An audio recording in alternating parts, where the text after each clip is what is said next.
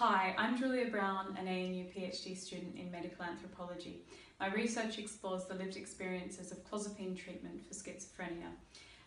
Heidegger's notion of ecstatic temporality can help us to understand how an active and improvisational engagement in consumption habits like smoking creates a momentary self-assurance for patients.